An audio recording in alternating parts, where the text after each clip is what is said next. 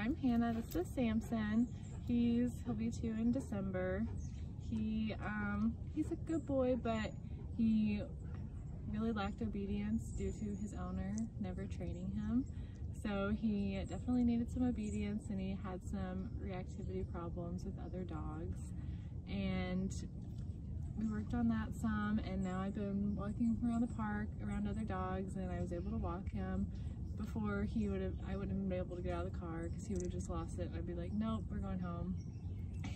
So that's much better. I've been able to sit and place and heel, and he's been doing good. And Amy was really great about giving me updates throughout. I got pictures and videos every day, and I annoyed everybody at work with all of my pup dates. They pretended to enjoy them, but that's okay. But that was great, and I appreciated her being concerned about how much he was eating, because I was very nervous about that. And she also was attentive to him, noticing some possible issues with his hips, which hopefully aren't anything, but we're going to take him to the vet. So it was nice to have someone who is so used to dogs notice that and give us that opinion. But it's been great.